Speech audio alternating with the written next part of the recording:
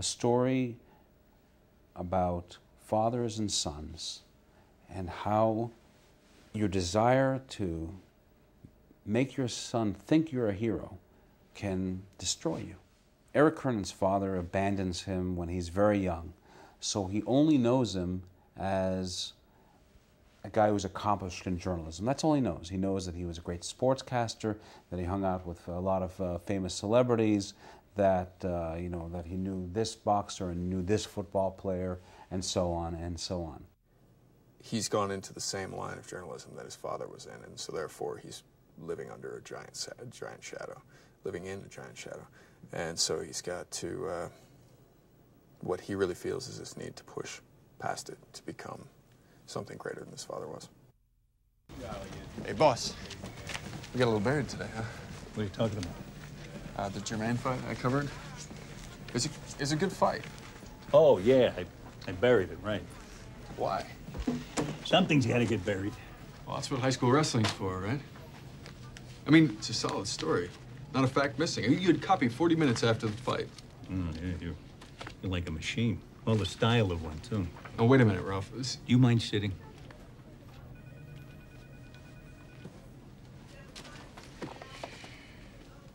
Now, listen, I appreciate what you're doing, filling my pages, and I don't want you to stop. Hey, Ralph. Oh, sorry for interrupting. Do you want me to email you those quotes? Yeah, right. But your copy, it's unimpressive. A lot of typing, not much writing. Well, Sam Kirby, like... He doesn't work here anymore. The truth is, I forget your pieces while I'm reading. Now, if this is the best you can do, I'm not going to complain. But I know you can do a lot better. Why's that, Ralph? Because of your name. The guy I play thinks that this kid can actually come up with something, because his father came up with things. At least he throws that challenge to him. Erik has been treated like a star because everybody knows he has the gift of prose. He has the gift of, if he would apply his intelligence in the correct way, he could be great. And everybody sees this potential. Are you going to make more money at the magazine? No. But that's not really the point, buddy. It's about the prestige. And I'd probably have to write maybe 15 articles a year, maybe. That's a lot of stories. Actually, it's not. It's only about one every 3.5 weeks. That means I can really concentrate on them, make them good. Then maybe I can become as respected as your mom. It could be like a ticket to the big time kind of thing. Los Angeles Times, New York Times. Like the story on the boxer that you pitched to Whitley? Exactly. I think everybody in the office has a crush on Erik.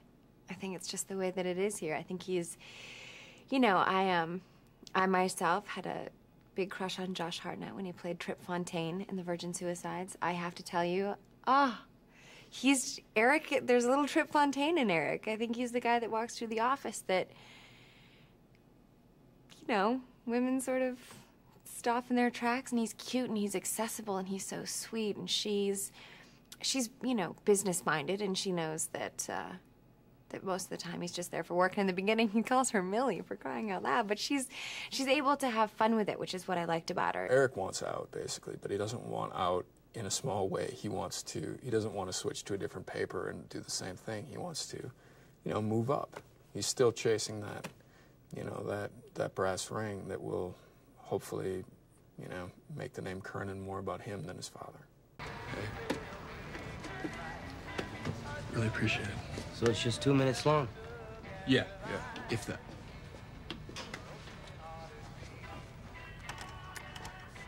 Hey, champ. Champ.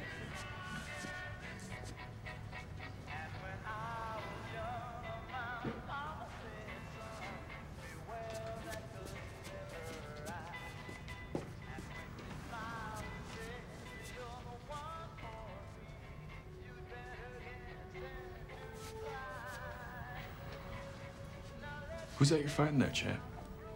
Satterfield versus Kincaid. Tommy Kincaid. Never had it in him to hurt a man. That was his problem. He had skills, though. He had a hammer.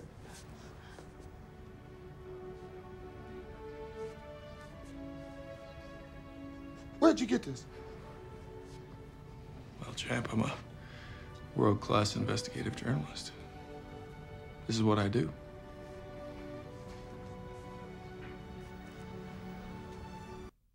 Here's the thing about making independent films right now. They're really tough to do.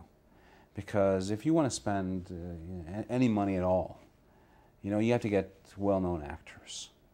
And then the people who finance the film really try to take control of your film as much as they can because they want to protect their interests. It has to be under a certain length, you know, for overseas, and we have to meet the objectives, critical objectives of Japan or, you know, Poland or wherever, or, you know, whatever territories there are, and all sorts of decision making comes into the creativity of the film that has nothing to do with the creativity of the film.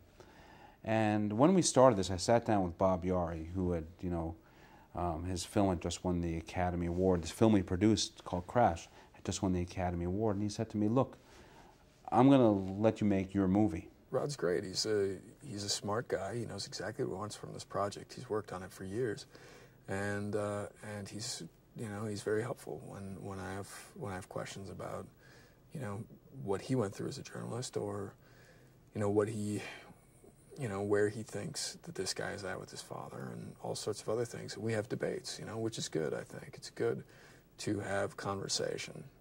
It breeds new ideas, and if it were my choice, I'd work on one scene for 3 days. You know, like, that's just the way that I am. So it's been good for me to kind of work in this sort of way, because Rod does 2 takes and he wants to move on.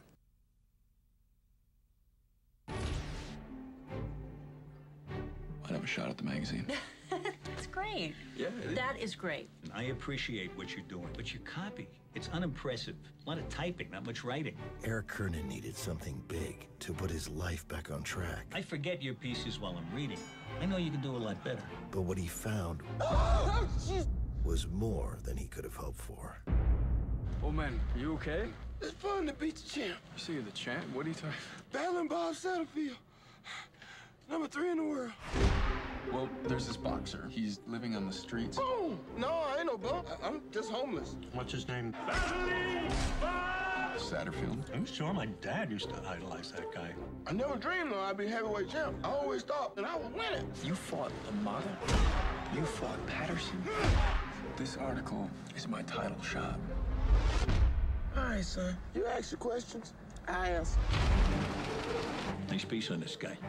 Kernan. You are on your way to a Pulitzer, Erik. Erik Kernan. Cool. You pretty proud of me? Real proud. See, your dad, he ain't perfect. And one day, he's gonna get his shot. Is this Erik Kernan? You write that article?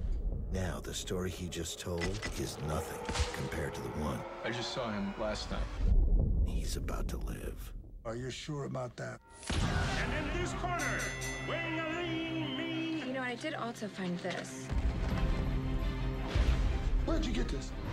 185 pounds. That's the man you interviewed. You keep a secret, Molly. Can you? From Chicago, Illinois. There's going to be an internal review. We're going to want to talk to your wife. You let me down, and you let everyone else who works on this paper down. You're a very good man and a good father. I'm responsible. There's no going back. Well, I hope that one day, God willing, your son does for you what you just done for me.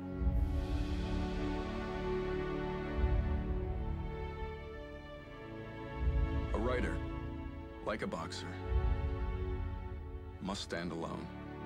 The truth is revealed, and there's nowhere to hide.